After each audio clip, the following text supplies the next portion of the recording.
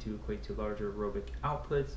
Also, having larger muscle mass allows the males to fatigue less quickly than females, and in essence allows the males to sustain an effort for a longer period of time. Conclusions.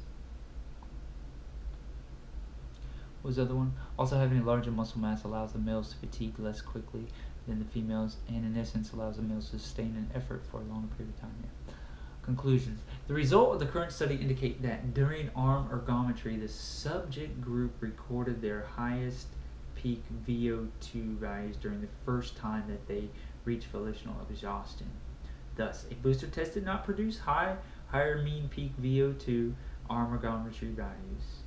The VO2 peak 2 values were 0.56 lower, and their VO2 peak 1 value. However, when looking more closely at the data, close to 50% of the group did improve their peak VO2 by as much as 16.17% during the booster test. Therefore, since 13 of the 28 subjects achieved greater VO2 peak 2 values after having 2 minutes of active recovery, it is possible that other individuals may benefit from having a booster test added to the peak VO2 arm ergometry protocol. Future research should focus on which type of able-bodied subjects, such as wheelchair individuals, would benefit from a booster test, as well as placing an emphasis on training specificity in regards to having subject pools consist of upper-body athletes such as rowers, swimmers, and kayakers.